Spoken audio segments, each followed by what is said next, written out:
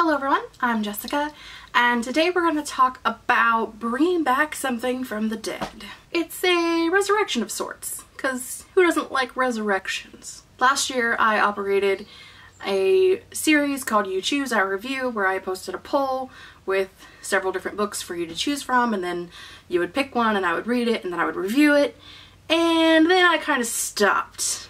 Also, I should say, sorry about this horrible anglage going on, but I'm missing a part of my tripod and I can't find it, so setting this on a shelf is the best I can get right now, and I have to stand on my tiptoes so you can see my whole face. It's fun. Okay, anyway. The last cycle of You Choose, I Review was books that I had DNF'd previously, and I think that's kind of why things fell to the wayside, because trying to read books that I had already DNF'd when I didn't really want to read them in the first place made it so that it took me forever and 3 days to actually read them. So the books that won last time were Dracula by Bram Stoker and Nevernight by Jay Kristoff.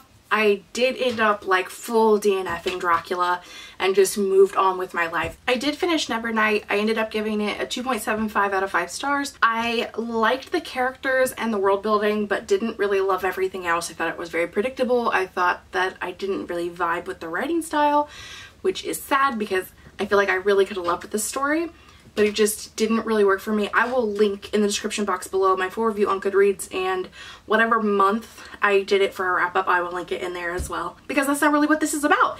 This is just me letting you know that you should be looking out next month for a new cycle of You Choose, I Review. I believe I'm going to do sequels next cycle. So that'll be up in the month of June, and should look forward to that so that you can help me pick some more books for me to read and review, and hopefully it goes better next time than it went this time, but it is what it is. Hopefully I find the freaking part to my tripod by then. That is all I have for today. I post reading, writing, and book related videos on Mondays and Wednesdays and bonus videos on the weekends. So until then, I will see you guys next time.